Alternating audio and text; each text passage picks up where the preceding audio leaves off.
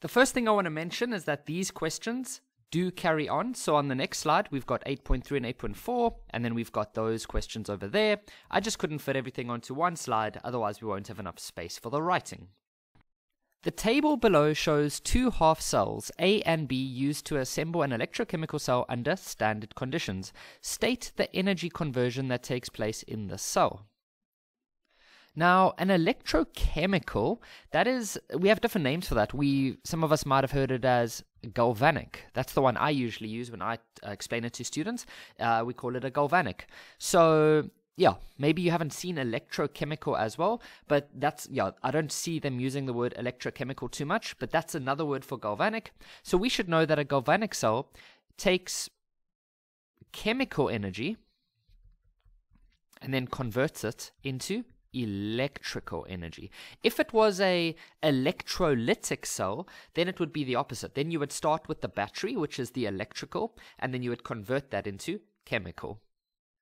This is a very interesting one. Calculate the mass of silver nitrate used to prepare 150 centimeters of the electrolyte solution in half cell B. Now, I can guarantee you that a lot of learners who would have written this exam or test, they would have looked at this and been like, dude, like, seriously? We only have the volume. Like, we don't have any other information. But they said standard conditions. We should remember that these half cells that we get on our table, you know, table 4A, table 4B, those conditions are concentrations.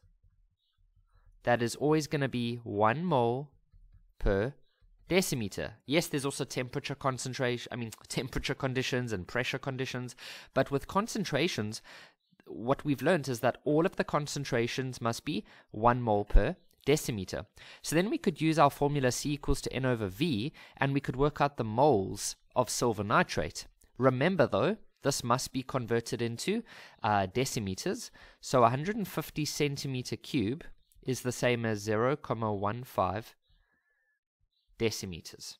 Okay, so we can say that the concentration is 1, and then the number of moles we don't know, and the volume would be 0.15. By the way, some of you might prefer to use this formula. I do see that a lot of learners use that. There's nothing wrong with that. You can also use that one. I just prefer to do it with this one.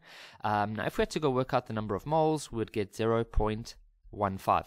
So therefore, 0.15 moles of silver nitrate. Okay, so now what we can go and do is we can go use the formula N equals to M over capital M. And now here's where you would need your periodic table. So you could go find the mass of silver, nitrogen, and oxygen. So if you look at your periodic table, we'd know that silver is 108, nitrogen is 14, and then oxygen would be 16. So if we had to say 0.15, and then the mass we don't know, and then for the molar mass you would say silver plus nitrogen, and then 3 oxygens, so that would be 16 times 3. And then we could say 0.15 equals to mass over, this would actually become 170. And then if we had to go work out the mass, you would end up with 25.5, and then this would be in grams. This question says, define the term reducing agent. Okay, so before we get into the proper definition, I just want to remind you guys something, that there's this weird thing that happened since grade 11, okay? It's been happening since grade 11. So we can say that the substance, this is not the answer here, this is just me explaining something. So the substance that is oxidized, so the substance that is oxidized is called a reducing agent. This has been confusing learners for so long now. The substance that is oxidized is called a reducing agent because it reduces other things, okay? And then the substance that is reduced is called an oxidizing agent. Okay, so I just wanted to remind you guys about that, but now let's go get the proper definition. Oh, the proper definition is actually quite boring. We can literally just say a substance that is oxidized. Next one, write down the name or formula of the reducing agent. Okay, so we got to go find these two things on that table now. And now remember that I typically show table 4b. Well, I always show table 4b. Whereas some of you, maybe 1 out of every 50 of you, may be using table 4a at school. Okay, in my I shouldn't actually say how long I've been teaching, because in a few years from now, that would be different. But I've been teaching for quite a while, and I've only ever seen students using table 4a like once. Most schools use table 4b. So there I've gone and isolated parts of table 4b. So we've got the copper reaction. Now please remember, guys, just above here on the table, there's other copper reactions, but we're looking for the one that has copper 2+ and copper. And then we've got Ag+ and Ag. So I've got those here at the bottom. Okay. And then I also went and included those arrows that I've showed in previous lessons. So it says write down the name or formula of the reducing agent. Okay, so remember the way I showed you guys the way the arrows work. So you always look for the one that's higher up on the right hand side. So that would be that. This is only if using table 4b, right? And then you look for the one that's lower down on the left hand side, and there we have it. Because you wouldn't choose this one because this one's lower down. So we have the Ag+ and we have the copper. So then what happens is that we start with this one. So it goes that way. Okay. And then we start with this one and it goes that way. So we should know from our oil rig acronym that this is an oxidation reaction when it goes in that direction. So this is oxidation. And then this is a reduction reaction when it goes in that direction. Okay, so it says name or formula of the reducing agent. Now, in the previous question, or actually in this one, yeah, we said that a reducing agent is the substance that is oxidized. So we come up to the oxidation reaction and we see which substance is oxidized. Well, it's always the thing that you start with. So that would be copper. Some students would say copper 2+, but that would be marked incorrect. It has to be very specific. It's copper. So you could say Cu or you could say copper. Then they want us to find the balanced equation. So they're talking about the overall reaction. So what we can do is we can write out the two reactions. So Ag+ plus 1 electron gives you Ag. And then copper, the copper reaction. But now you must write it in the correct order. So this one's going this way. So we say copper becomes copper 2+ plus 2 electrons. Okay. Now we need to put these two reactions together. So remember, to do that, these electrons need to be balanced. So what we'll need to do is multiply this silver reaction, this one over here. We're going to have to multiply that by 2. Okay, so we're going to times this one by 2. So that's going to end up becoming 2Ag+ plus 2 electrons gives us Ag.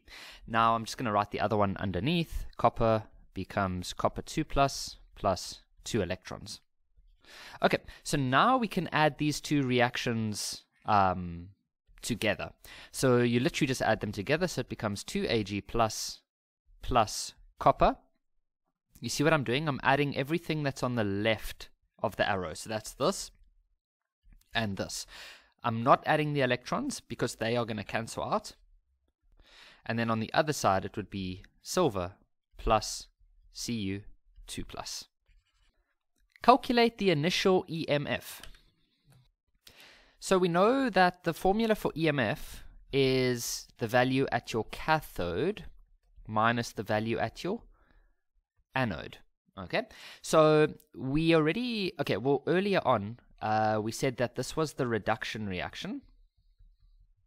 And we said that this one here was your oxidation. We also know that reduction goes with cathode and oxidation is always going with anode. And that whether you have an electrolytic cell or a galvanic cell, that's always true. So to work out to do this formula, so we need the value at the cathode. So we just look at the value at the cathode, which is 0.8 minus, and then we look at the value at the anode, which is 0.34. And that's it. You just go minus those two, and that's going to give you 0.464 volts. For this next question, it says, how will the EMF of the cell be affected if the concentration of copper ions increases? Okay, so what we need for this is the previous question's answer, which was 2 Ag plus copper gave us 2 Ag plus copper 2 plus. Okay, so that was from our previous answer. Now, all that you do in a question like this is you use Le Chatelier's principle. Okay, remember that this is the pure copper, that's pure copper, and this here is your copper ion. An ion is anything that has a charge. So it says here, how will the EMF of the cell be affected if the concentration of the copper ion is increased? Okay, so if you increase this, think about the way equilibrium works. If you increase this one, then the system will try to decrease that. So how will it do that? Will it go in the forward direction? No, it won't go in the forward direction, because if it goes in the forward direction, then this will become even more.